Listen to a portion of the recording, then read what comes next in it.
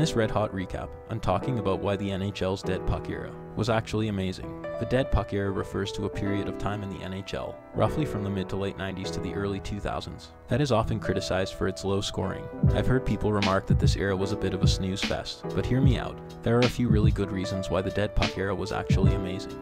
First of all, the low scoring and physicality resulted in a more defensive style of play, which placed a greater emphasis on team play and tactics. This made for some very close and seriously exciting games, and countless memorable moments. Teams had to work together to break through the defense and create scoring opportunities, and it was so satisfying to see a well-executed game plan come together on the ice. People seem to forget, during the dead puck era, we had the epic war between the Avalanche and the Red Wings, an all-time great goalie rivalry between Waugh and Brodeur, and several American-born superstars flourished, including Mike Modano, Brett Hull, and John LeClair. Plus, don't get me started about all the incredible players from the epic playoff battles between the top teams in the league. Names like Sakic, Forsberg, Yzerman, and Shanahan are just the tip of the iceberg. We also saw the rise of some seriously talented young players like Iggy, Marian Hossa, and Pavel Datsyuk. These guys brought a new level of skill and excitement to the game, and it was awesome to see them develop into some of the best players in the league. The dead puck era was also a time of fantastic parity. Critics seem to forget, during the dead puck era, we witnessed several great Cinderella stories. The Hurricanes, Panthers, Capitals, Sabres, Ducks, and Flames all made miracle runs to the Cup final.